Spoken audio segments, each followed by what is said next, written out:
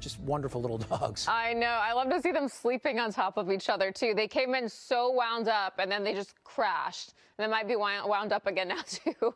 Hey, good morning. Of the week. And you might notice it as you step out the door, too, this morning, because we're already noticing that difference in the morning temperatures as well. So we have some cooler air out there.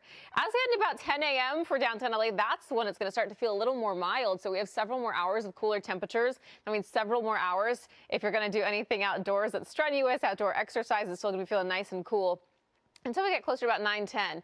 Lunchtime, still very mild, 75 degrees then, and then we get into this afternoon, we're just going to get into the upper 70s in downtown LA, probably Orange County too. We'll get close to 80 though, and then the valleys in IE, mid 80s today. That is a nice drop off, and this is a rare cool down for us. The beach is 72, mountain 73, the high desert even down to about 85 degrees today.